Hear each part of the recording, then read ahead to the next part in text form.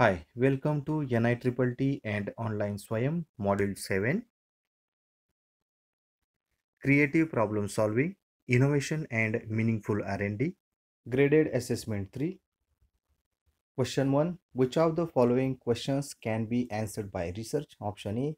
Is the practical work at degree level justified? Option B. How IIT Bombay is able to have international collaboration for research? Option C. Should physical education be made a part of a curriculum? Option D. Do students of computer science and engineering need industrial training? And correct option is option B. How IIT Bombay is able to have international collaboration for research.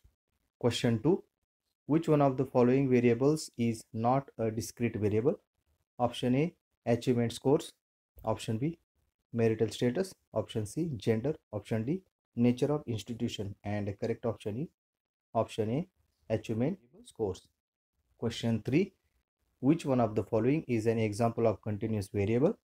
Option A. Height. Option B. Marital status. Option C. Gender. Option D. Place of residence. And correct option is option A. Height. Question 4. Which one of the following is an example of null hypothesis? Option A.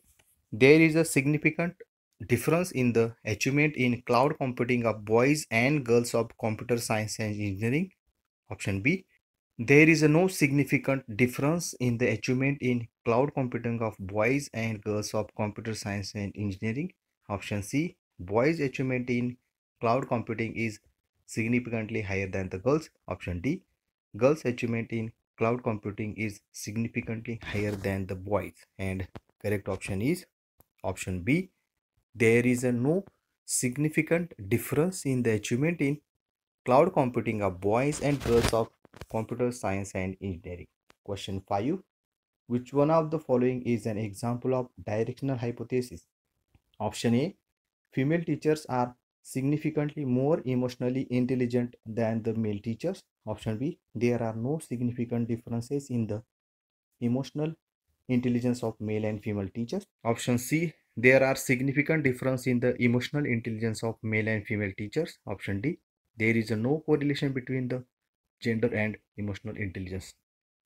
And correct option is option A. Female teachers are significantly more emotionally intelligent than male teachers. Question 6. Which one of the following studies is not an example of descriptive research? Option A. A study on the learning styles of technician students for designing appropriate instructional strategies. Option B. A study describing the utilization of equipment and space in polytechnics. Option C. A study of the practices followed for appraising and recruiting staff in technician institutions. Option D. A study on students' scores in joint entrance examination and the prediction of their performance in degree program. And correct option is option D. A study on students' scores in joint entrance examination and the prediction of their performance in degree program. Question 7.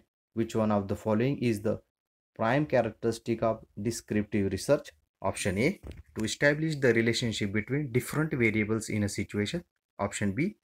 To assess the situation as it prevails in a setting. Option C. To exercise control on variables other than those under study. Option D. To improve classroom practices. And correct option is option B. To assess the situation as it prevails in a setting. Question 8. Determining the quality of PowerPoint slides with respect to accuracy of content and relevance is an example of option A. Case study research. Option B. Content analysis research. Option C. Correlation research. Option D. Survey research. And correct option is option B. Content analysis research. Question 9.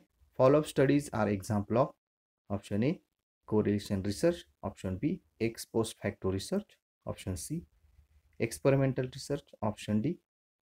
Longitudinal survey. And correct option is option D. Longitudinal survey. Question 10. If you are interested in determining the extent to which the syllabus has been covered and levels of ability tested by various questions in the question paper for the last 5 years, you will prefer to undertake option A. Follow-up research. Option B, content analysis research. Option C, survey research. Option D, case study research. And correct option is option B, content analysis research. Thanks for watching.